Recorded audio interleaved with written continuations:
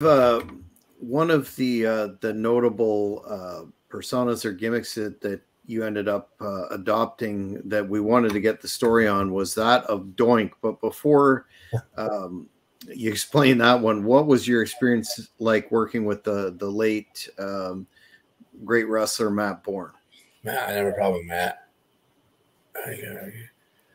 Most of those guys I didn't have a problem with because they knew what I was there for, and they also knew I had a little bit of talent. I mean, I wasn't going to ever be I don't know that I would ever be considered a great worker, but they knew I was more than capable.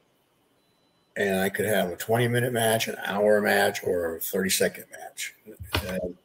And that helped me with a guy like Matt, who was a little hot-headed. I only worked with him a handful of times. I never had a problem. Nothing.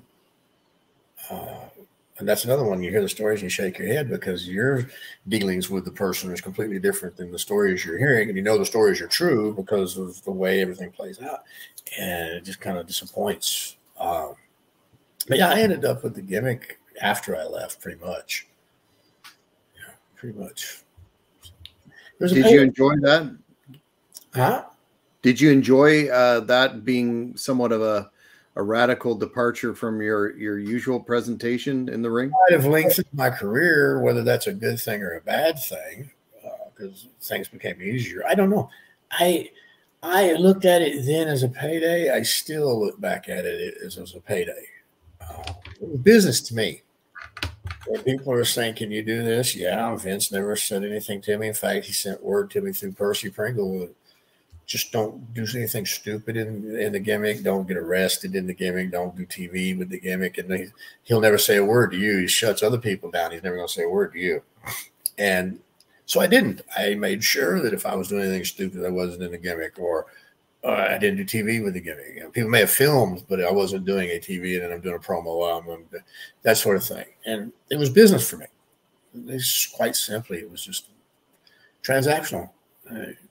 Made some matches, made quite a few matches easier. Yeah, 100% on that part. Yeah, it's one of those things.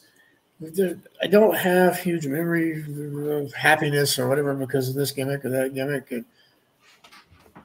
I learned early on it was about my payday. You know, I went from being that kid that I'm a fan. Well, I'm still a fan of the older school. I am. I don't understand what they're doing today, but I went from being a fan, to a wild-eyed kid that had no real idea what was going on, to real quickly, I could make a living doing this. And if I treat it like a living, I'm better off. Mm-hmm. You know, I can be a fan at a certain point in time, but that moment ends. It's time to do business. And I've always been, even with memories, you know, the good ones and the bad ones. It was just my nature. Mm-hmm. How did that conversation come about, Dusty, that you were allowed to then use that character outside the organization? There was no conversation up front. I just did it. Oh, it was your idea? Yeah, well, no, it was the promoter in South Africa. He says, I heard you actually put the outfit on once or twice in a house show, and they said they needed to, run around the ring and leave or whatever, that sort of thing. I said, well, yeah, but I don't have the outfit. They carried the outfit on the truck, and they had makeup people. I don't have any of that. And he says, I got it. I'll get it. Don't worry. It was the promoter in South Africa. And so I'm okay. And in my mind, if Vince heard about it, the worst he's going to do is tell me don't do it again. And he's certainly not going to take my payday away from me. So when I came back from South Africa, I still didn't even have the gimmick. I had to get it made as far as the outfit. A couple of people picked up the phone. We heard you did it in Africa. Yeah, and I'm thinking that I'm fixing to get the cease and desist or whatever. Can you do it for us? I guess.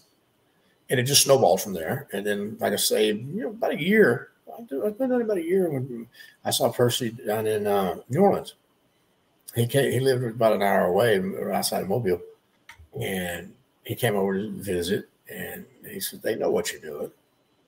They know all about it. And I said, well, I figured that. Because Vince knew everything. At least at one time he did. He knew everything that was going on. And